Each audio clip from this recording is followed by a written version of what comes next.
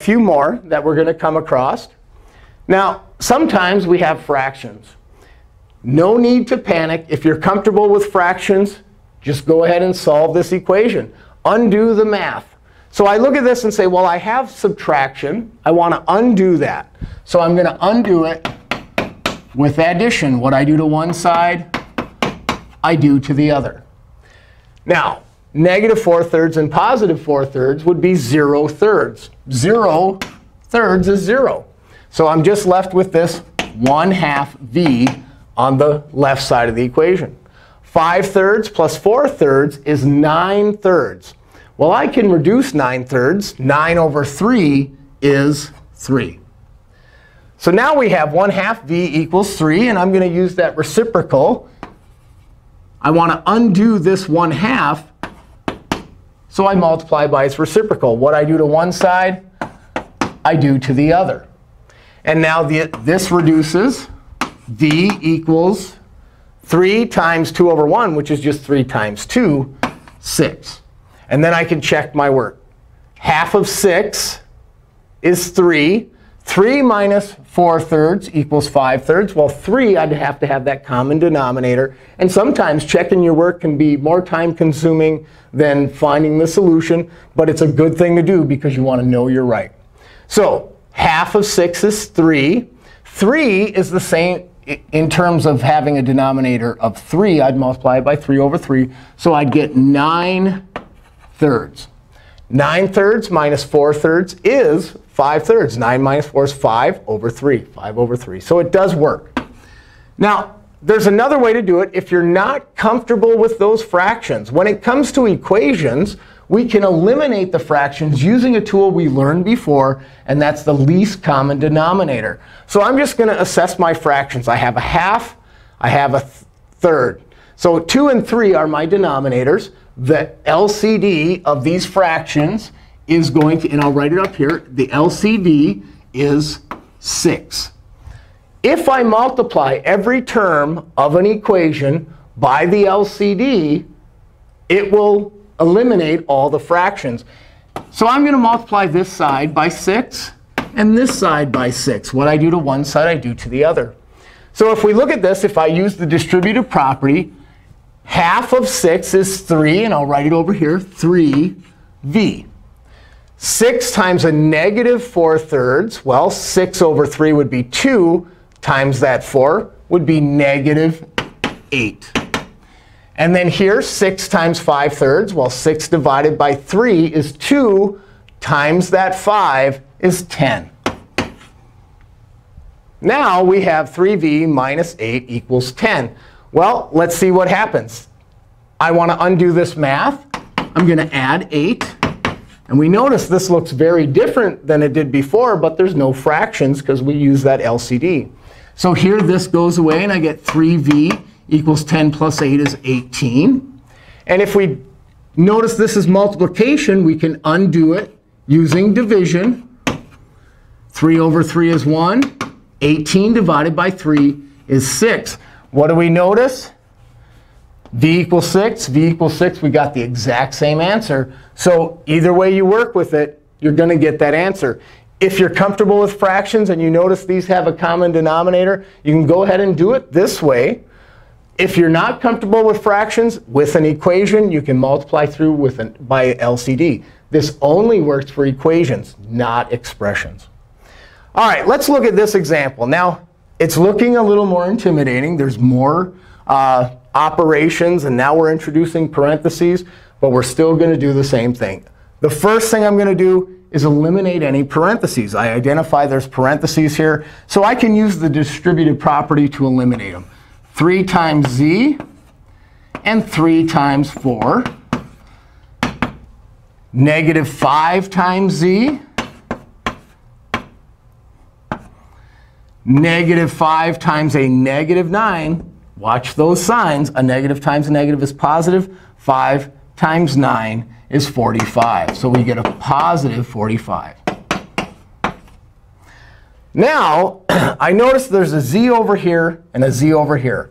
Before I do anything else with the numbers, I'm going to get my z's together. So I do that little assessment. What is the larger value?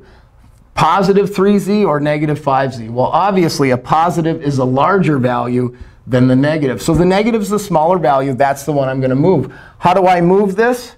Well, if it's negative, I can add it, and it'll be gone from this side. Property of equality, what I do to one side, I do to the other. So I'm going to add 5z. So this gives me 8z plus 12 equals, the z's are gone here, negative 5 and positive 5z's, no more z's. And I also notice that these are just numbers, so I'm going to combine them right now. 45 and 23 is 68. And now I look at this and say, well, that's a simple equation that we've worked on, similar ones. So I can undo this addition with subtraction. And so I'm subtracting this. It's going to go away. Subtract 12 from this side, and I'm going to get 56. And now I see 8 times z is 56. I can undo that with division. Let's write it over here. 8z equals 56.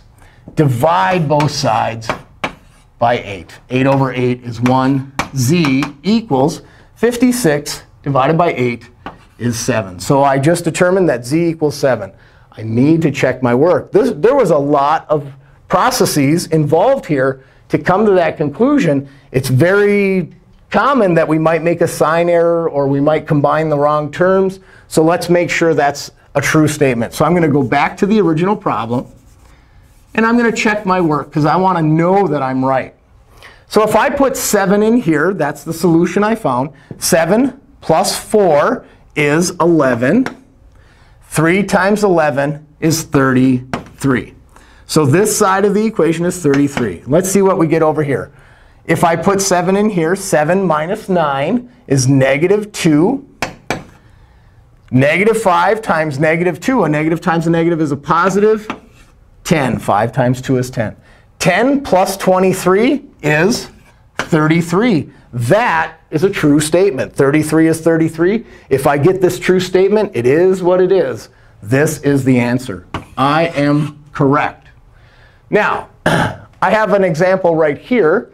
2 times the quantity, 3y minus 6, equals negative 4y plus 18. Why don't you go ahead and try this one on your own?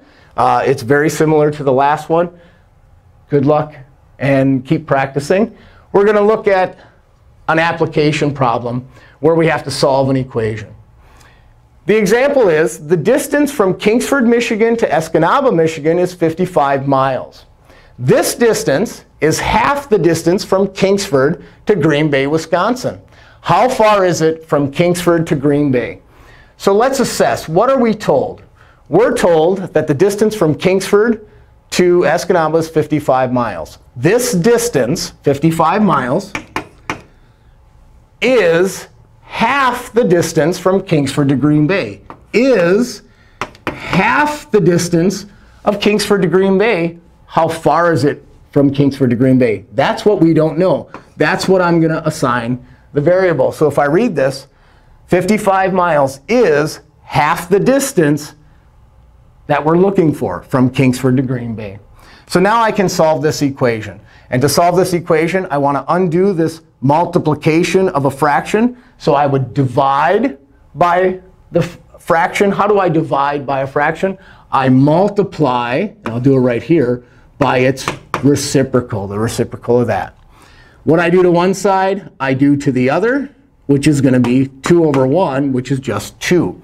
So here, this reduces to 1. 1x is just x. 2 over 1 is just 2. 2 times 55 is 110. Now we reassess and reread the problem. It asks me, how far is it from Kingsford to Green Bay? 110? 110 what? It is 110 miles, because we always remember our units. So it's 110 miles from Kingsford, Michigan to Green Bay, Wisconsin. So that's how we set them up, and that's how we solve them. And don't forget those units when working with application problems. So this has been section 5.3. Thank you for watching.